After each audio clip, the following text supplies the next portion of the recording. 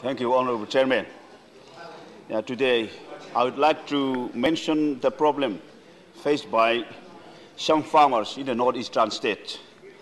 I hope you may be aware that areca plantation is one of the biggest occupations of the northeastern state since many years ago.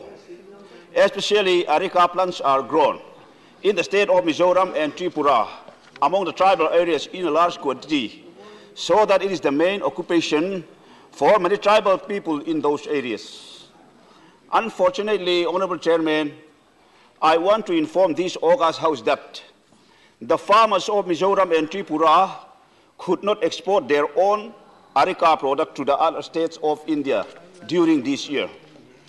Their fresh areca production was stopped and seized by some government officials along the highway within the state of Assam, following the instruction given by the Ministry of Home Affairs, Government of India. This means that the instruction given by the Union government is a great loss for the tribal people living in the northeast.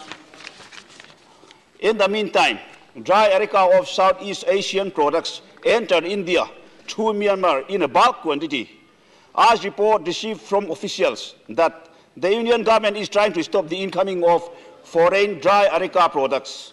Honourable Chairman, I highly appreciate that this foreign areca production smuggling must be stopped from entering our country. So I kindly request the Union government not to confuse our own areca product and foreign dry areca product. It is different thing.